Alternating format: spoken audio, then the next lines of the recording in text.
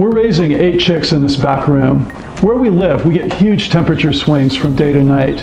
It's 80 degrees in the day and freezing at night. Baby chicks need a source of warmth, and so when they're young, we use a heat lamp to keep them warm.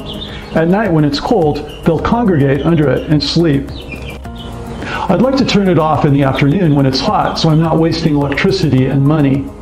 Doing it manually is a pain, and so I want to automate it. I'd also like to get a text message if by chance the bulb burns out and the temperature drops too low. To do this, I'm going to use a VegeHub, an AgriSwitch, and a soil temperature sensor from Vegetronix.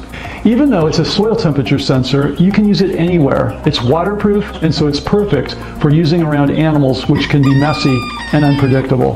The VegeHub reads its sensor and posts its data to vegecloud.com, the free agricultural data cloud site, and sends me a message if the temperature drops below a certain level that I specify.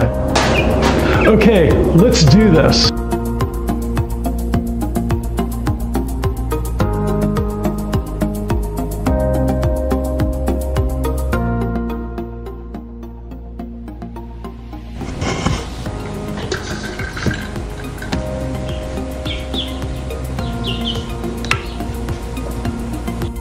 I have links down below to the various parts and equipment that I use to create this automated heat lamp.